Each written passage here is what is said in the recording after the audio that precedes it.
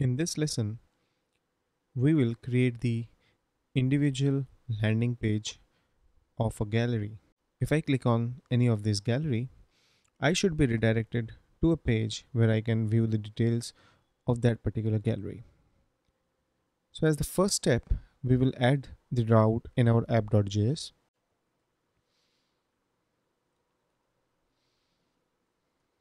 In this file, let's say after gallery slash add, we will add our own new route.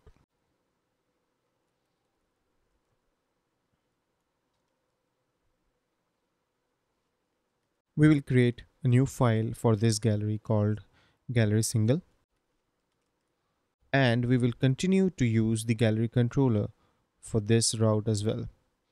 The only change, I'll just move it from this to below this because it's view and then view slash id makes it easy to remember. All right. The next step is inside our gallery controller, we need to check whether we are getting this param or not. First, let's add the dependencies.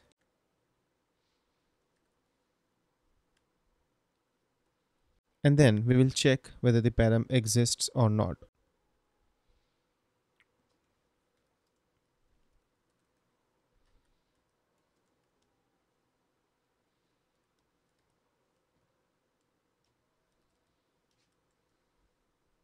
Now let's refresh and check if we are getting this console or not.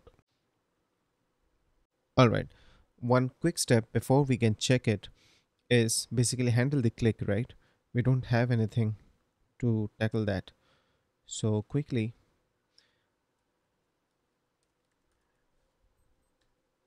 this is the HTML where the listing of the galleries are working. So this is my ng repeat. This is ng show. What I will do is add one more ng click equals view gallery. I need to pass the ID. So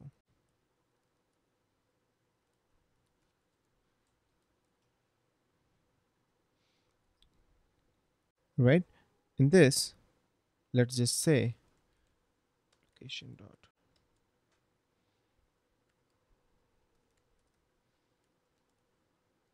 Do we have location? Yes, we have injected it. So on this, I'm just redirecting the user to this particular route. Should work. Refresh.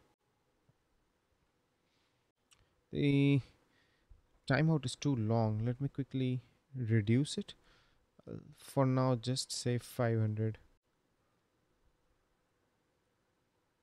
All right.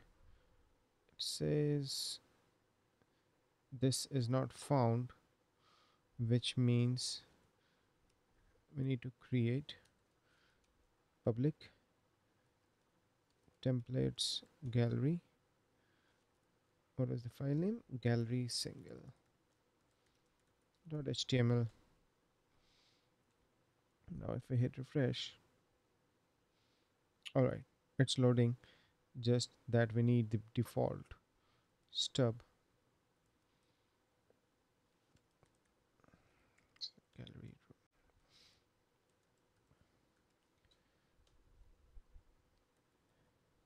Refresh, and we have it. So yeah, we are loading a page where, if you can see, it's a single gallery page with the ID 1. This is ID 3. So the basic thing is in place. Now how do we load the single gallery? First of all, go to our gallery controller. Let's see.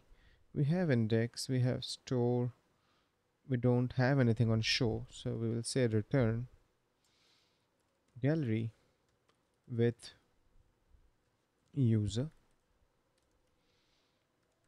where ID, 1, and we get the first result. Should work ideally. Now to test that, what we will do is, here we have get galleries, rather all galleries. So we'll say get gallery by ID. It's a function. Pass the ID. All right. It's a get request slash ID, and let's just say in my controller, if we have routeParams.id, which means it's a single view of the gallery, we will gallery model dot this, pass the ID. Inside the success function, first we'll pass the response. We will create a scope object called single gallery, which for now is empty, and when we get the response, we'll say scope dot this equals response. Just check whether things are working or not. Refresh. All right, so we are getting the gallery details with the user details as well. We are good to go. Next step is remove this. We don't need the console anymore, and this one as well, some documentation.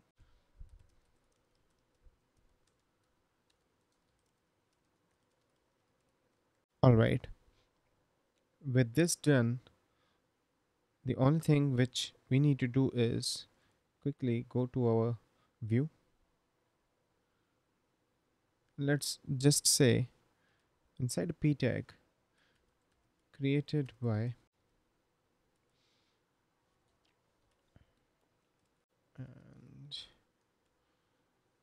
this dot user dot name, right? And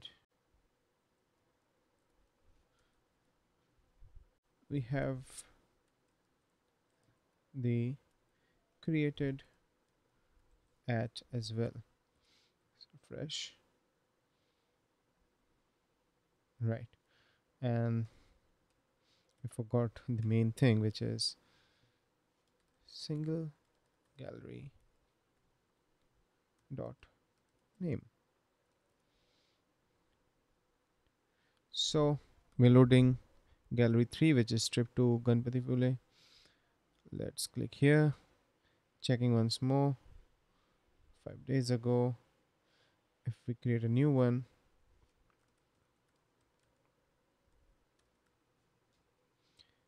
and then we click here, and it says 1 second ago. So this is how we can quickly get the listing, as I showed you in my previous lesson, and in this we created the individual listing page.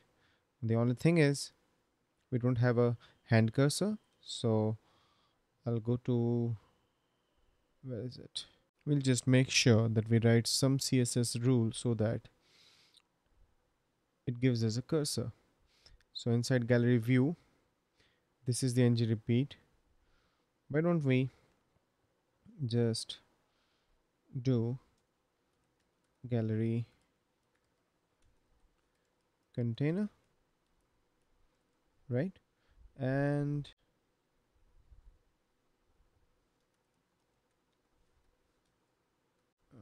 cursor should be pointer. I think it should work. Let me refresh. Yes, it is working as intended. So anywhere you click, you get the cursor. Click, click. So yeah, that's about it, guys. If you like the videos, click on the thumbs up icon or subscribe to my channel